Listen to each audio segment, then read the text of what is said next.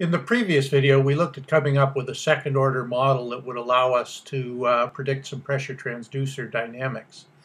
In this video, I'm going to look at a Jupyter notebook that allows us to actually do some calculations.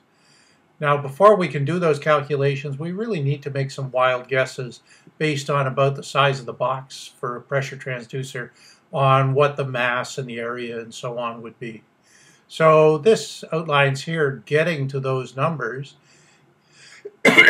And once we've got to those numbers, we'll need to be able to scale them up and down. So if we double the scale, for example, the area and the stiffness might go up as the square, and the mass would go up as the cube. If we have the scale, they're going to go down as the square, and the mass would go down as the cube. Damping, hard to figure out, but we can punch in some numbers and see what happens. So I'm going to start off here by defining a simple step function for pressure and simulating the instantaneous release of pressure by popping a balloon. So we'll start off with pressure for the first portion of our time equal to 1,000, and then we'll drop it very suddenly down to 0.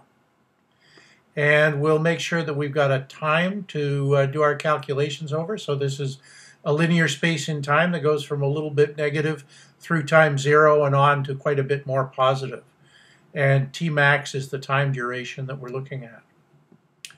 I make some copies of the time duration for velocity and position just so that I've got the right size vector array to put things into. And I define this reset props function down here to set the values for the area, the mass, the stiffness, and the damping coefficient. And if I wanted to change scales, I could reset the properties for half scale or double scale and see how it all happens. So the area scales as the square of the size, the mass as the cube of the size, stiffness as the square of the size, and damping I'm guessing as the square of the size. So we'll need to run this. And ideally, nothing should happen when we run it, and nothing happens, so that's good. Just did all the calculations in the background to get set up. Now we're going to predict the position and the velocity of the pressure diaphragm based on the assumed parameters. So I'm going to define all of this inside of a function so that I can call it again later. But for now, we're going to plot out the raw pressure input. That's our step function. We'll set the velocity equal to 0. And we'll set the position in equilibrium with whatever the applied pressure is at the start. We'll figure out what our time step is because we're taking our total time, dividing by the number of time steps. And then for each time step, we can calculate the force.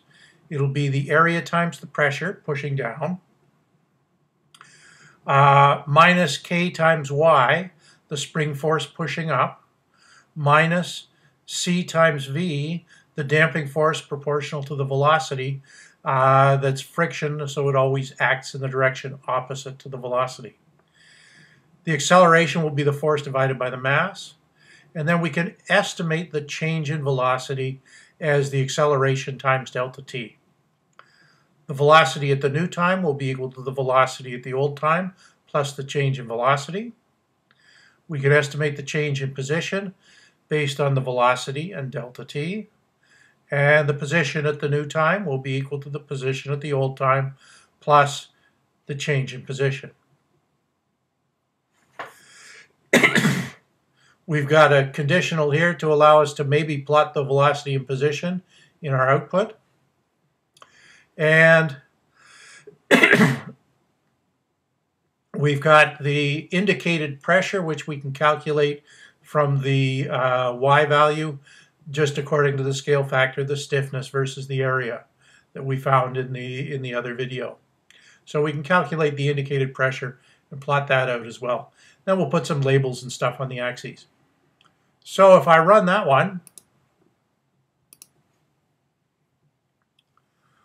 this is the solution I get out. The blue line that comes across here and goes down here to 0, that's the raw pressure input in kilopascals. So 1,000 pascals down to 0 pascals. The orange line is the velocity, what's going to happen to the transducer in its motion. The green line is the position. It'll start off negative and moving up. And finally, the red line is the indicated pressure. So initially it was in equilibrium and it stays in equilibrium. Then as soon as the pressure drops, it accelerates downwards. It overshoots because it's got some inertia, comes to a stop, goes back up, comes back down, and so on, and it oscillates back and forth.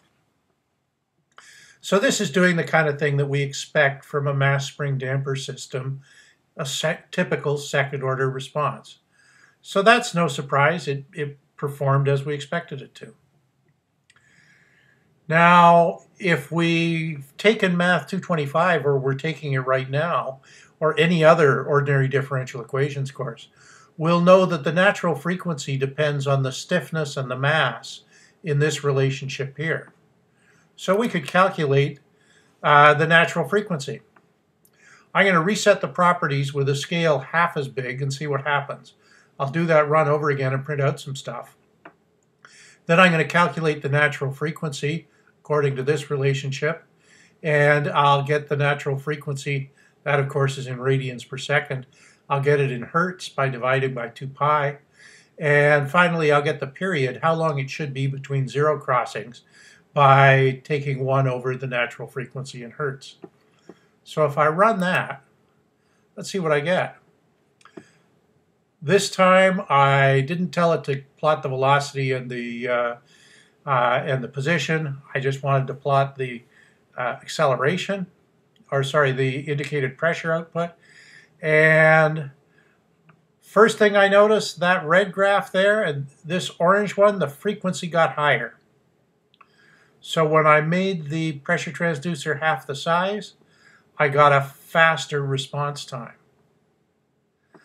When I calculated the natural frequency, I got 632 radians per second, or about 100 hertz, about 100 times a second.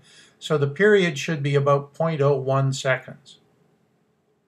And if we look here, coming down from there, down to there and back up again to that peak, that is about 0.01 seconds.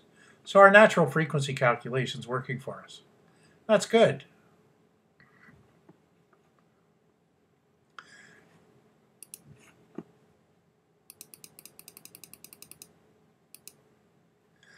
Now I'm going to run some exponential smoothing to see if I can smooth some of that off, because what I'd really like to know is what the pressure is.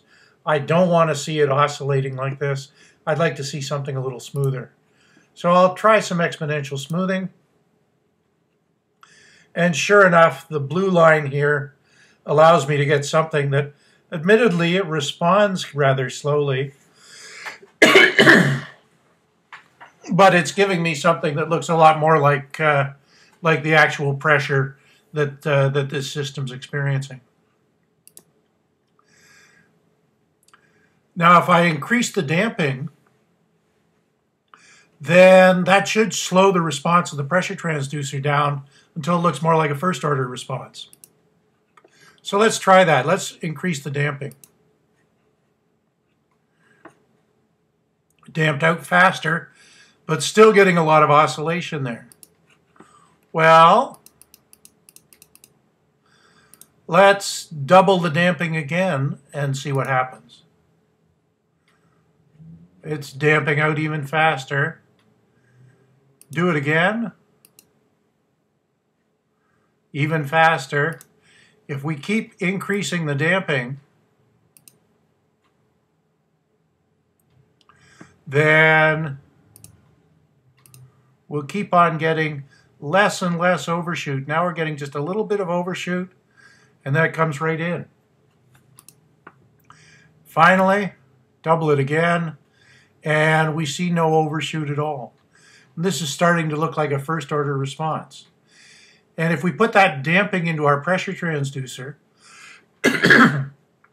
then we get a way faster response with a way smoother response than we get from our fairly simple exponential smoothing here.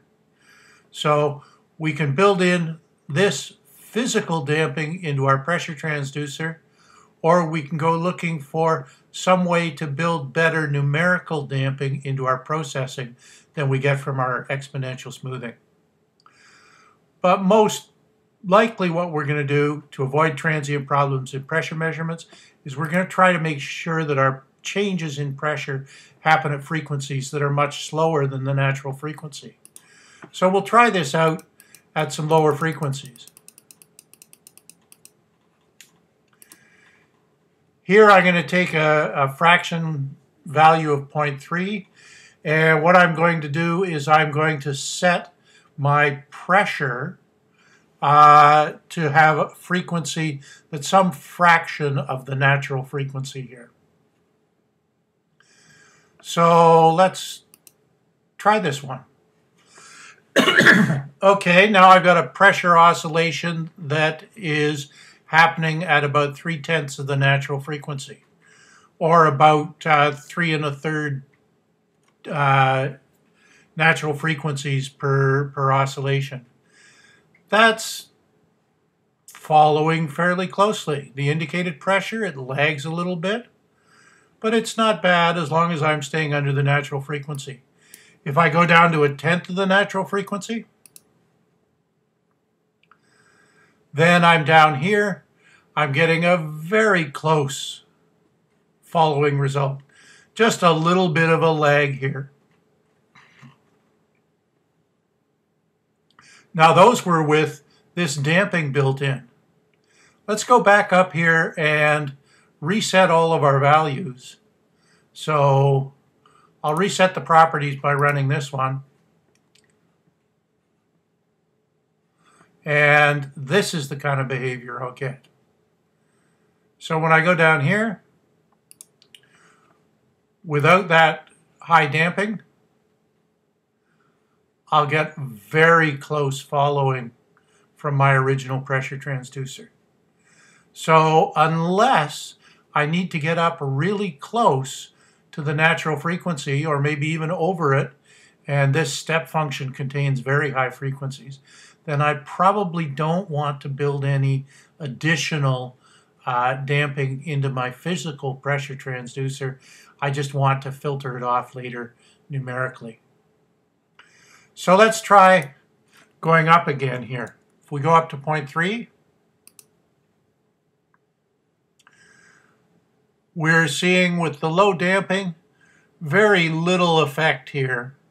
The reinforcement is actually making it overshoot a little bit past the actual measured pressures, or sorry, past the actual raw pressures.